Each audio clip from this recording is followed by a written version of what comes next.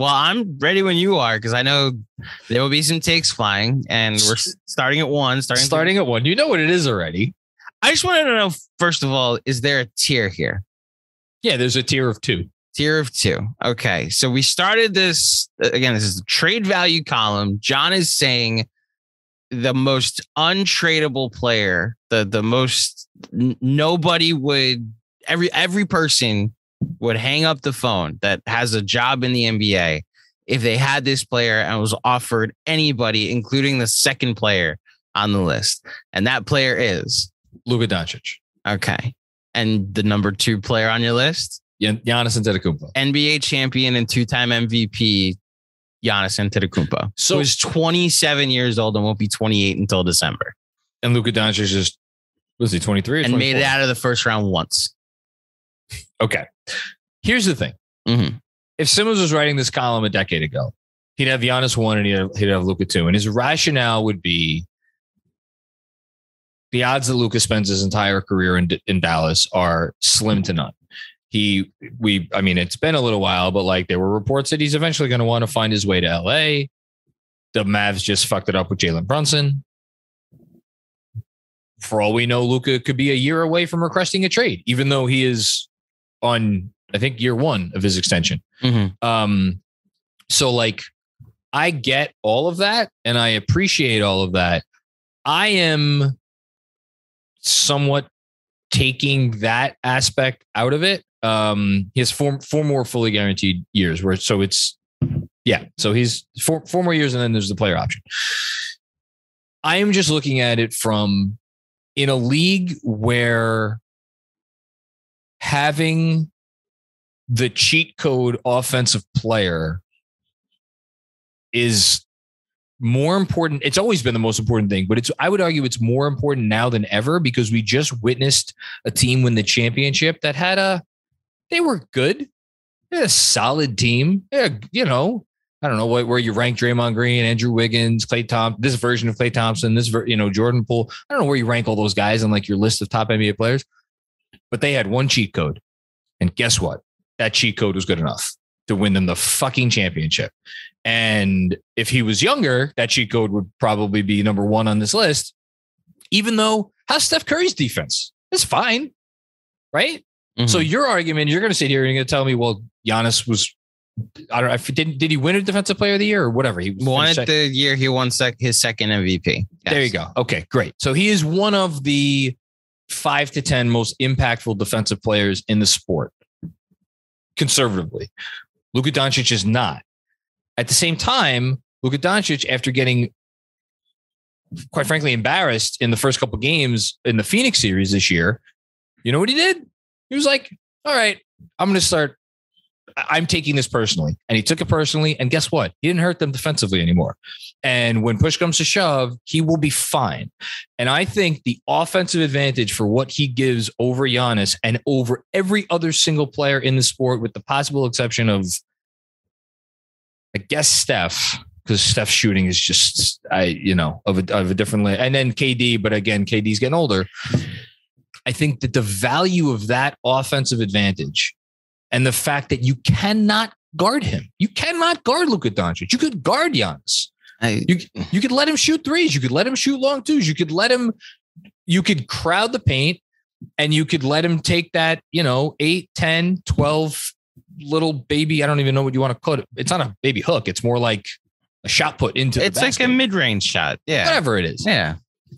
And like when you have Drew Holiday and Chris Middleton and maybe one other knockdown shooter on the perimeter, then the Giannis-led Bucks become unguardable. But you need those other things. Otherwise, all of a sudden, the Bucks become not easy to guard, but easier to guard. Luka, there is no thing where you're like, oh, we'll just give him that, and then we could survive. You can't give him anything. You can't give him a 35-footer. Okay, so I got to take people behind the scenes. For those that weren't on our town hall last night, shout out to everybody on our town hall last night. This conversation started then. I thought about what you said in as far as like, Giannis counts by 2s and Luka counts by 3. Like that's the differentiation you're making. I just want it acknowledged by you. They didn't stop Giannis at any point in the playoffs. Like the idea that the Celtics like stopped Giannis and they were guarding Giannis. He had 44 and 20 in Jason Tatum's best game of his life. You know? Right. Yes. Right. So that should have been the game before that. He had 40 and 11 in a game that turned the series and gave them home court.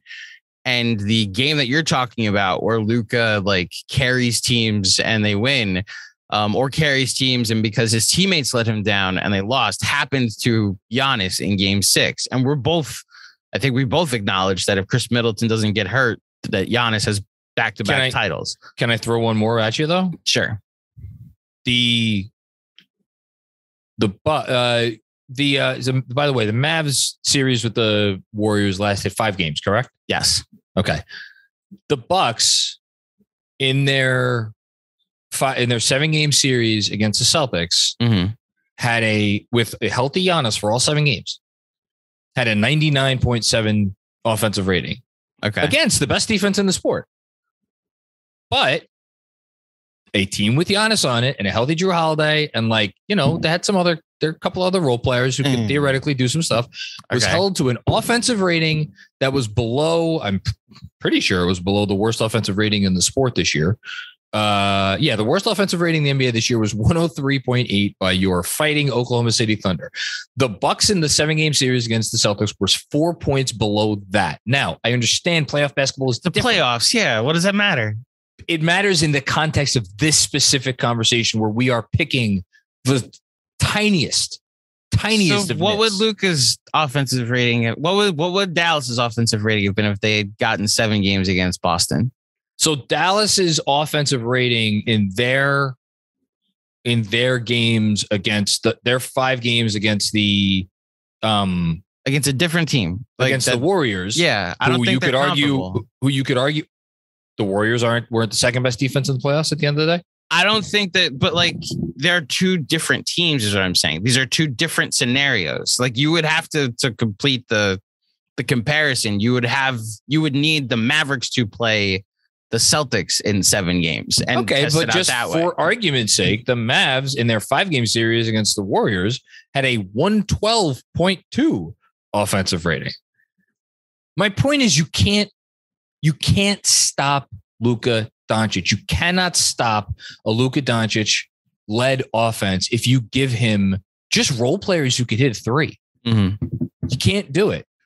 You can slow down a Giannis-led offense. And we just saw it. I just gave you the numbers.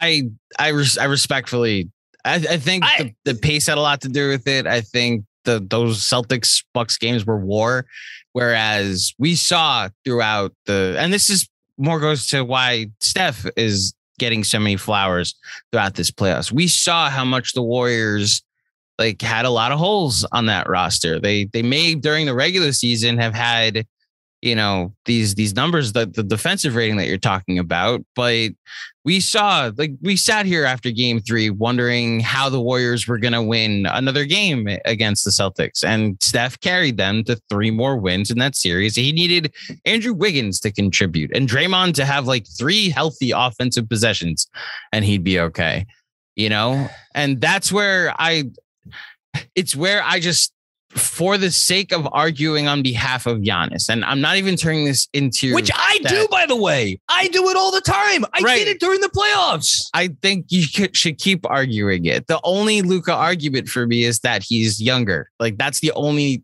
There's no as far as the unstoppableness, Giannis is up there for me as far as cannot be stopped. I don't think there is a defense that you could say slow him down. Luka also didn't beat the Warriors. So the idea that he wasn't slowed down come game 4 and 5 of that series is revisionist history. I think that Giannis gave his all and gave the Celtics everything he could. Again, 44 and 20 at home in game 6.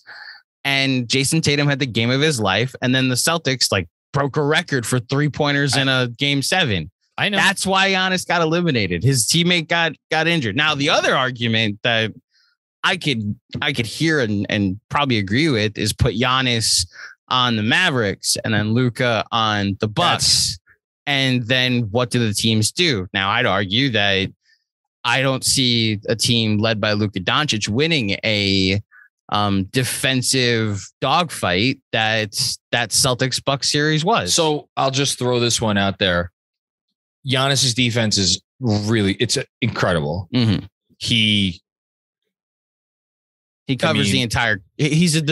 I liken it to Darrell Revis, where a whole half of the field was missing, but there's also a vertical level to Giannis's defense that Revis doesn't have. But I don't want to say he's the best help defender in the NBA because there's some incredible fucking super smart, on the ball help defenders in the NBA. But like you said, he covers ground. He covers a lot of ground. He's not Kawhi Leonard as far as a defensive value add. Kawhi Leonard at his peak looked at the second greatest player of all time and said, nope, you're not doing what you normally do. And how many guys in the history of the sport could do that? It's a short list. That's where Kawhi, when you talked about defense adding value, that's where your real value, that's where your top. That's the only time your defense gets in the conversation in terms of value add as offense in the same stratosphere. And I don't think it can get there, especially the way the game is played now, where it's just so based on offense and what your best offensive players can do. Luka, again, is not the defender that Giannis is. God knows, no one would argue that. But his baseline when he's trying is fine. He's a big body. He knows how to move. He knows when to move. When he gives a shit and he tries, he's fine. That, and at the end of the day, it's highest points per game playoff history. Number 1, Michael Jordan, 33.45 points per game. Mm-hmm. Number 2, Luka Doncic. What's the sample size? 32.5. You know what? It's 28 games. Check back with me in 5 years. It's not 5 games. This isn't a list for what's the trade value for exactly 27. And in doing so, I am projecting over the next several years when I believe Luka Doncic is going to get the games sample up, and he's get this number is going to keep going up. If I had to bet. So we can't spend too much. We can move on. We just finally disagree. I think the calculation I'm making is that so would you say Giannis is the 7th best defender in the NBA? Would you go higher than that? He's in whatever, but it's 10th.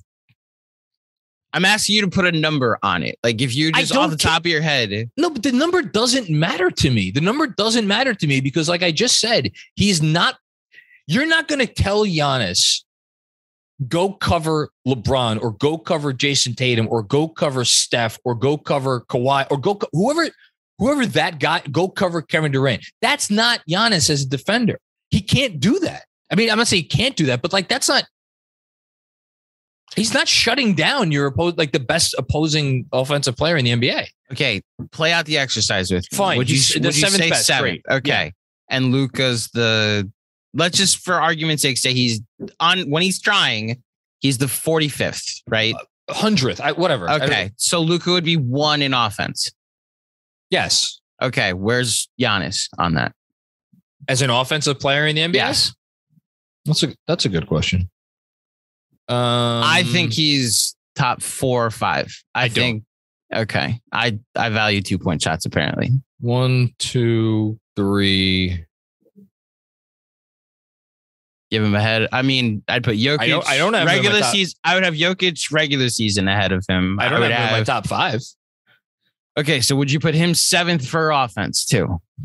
I think it might be closer to 10th for me, but yeah. Okay, so we have 1 and 100th.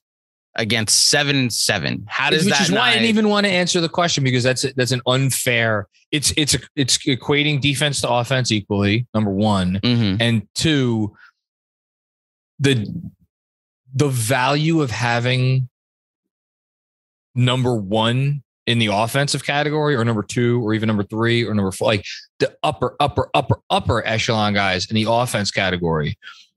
And now, if we're having like Trae Young is going to appear on this list at some point, that is a different conversation, because the defense materially alters what you can do and what your ceiling is as a basketball team, where that's not the case for Luka. And again, if Giannis were a guy that you can stick on like another opposing team's best wing or best perimeter player and say, go shut him down for a game, that's not Giannis's game.